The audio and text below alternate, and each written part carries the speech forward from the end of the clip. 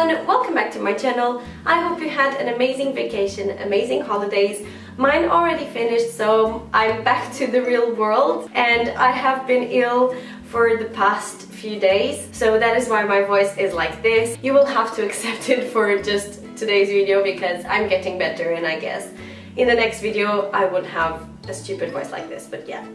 So on today's video I'm going to make a little dessert that is very easy and fast to make, and it's something that is traditional from Brazil. It is called Brigadeiros, and they are basically these little balls of chocolate with condensed milk. You have them really dark ones and you have white ones. We are going to make the dark ones today, and they have this little pieces of chocolate all around. So they are super delicious, especially for those of you who love chocolate. You must try this. So yeah, let's get started. You will need 40 grams of cocoa powder, 1 can of condensed milk, 50 grams of butter without salt, 2 tablespoons of milk, and any kind of sprinkles you would like. In a small pan, mix the condensed milk with the cocoa powder. Then add the milk and mix again. And finally add the butter and bring the saucepan to the stove and heat it over medium-low heat.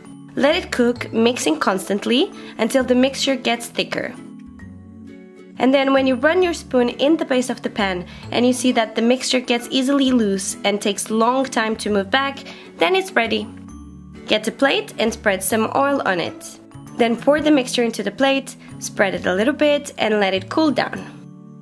Now you will need some baking paper or small paper cups and some sprinkles. I went for different types of sprinkles just to make it a little bit more fun. You will also need to spread a little bit of butter on your hands and then just grab a spoon, scoop a piece of the mixture and make a little ball. Then place the ball in the sprinkles and move it around so it gets completely covered, and that's basically it.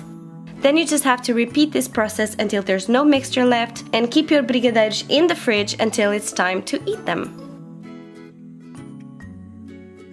I hope you enjoyed this video and that you can make this at home yourself. If you do, let me know how it went. And yes, I'll see you guys next week. Hopefully I will not be sick then. I hope you guys have an amazing weekend, and yeah, bye!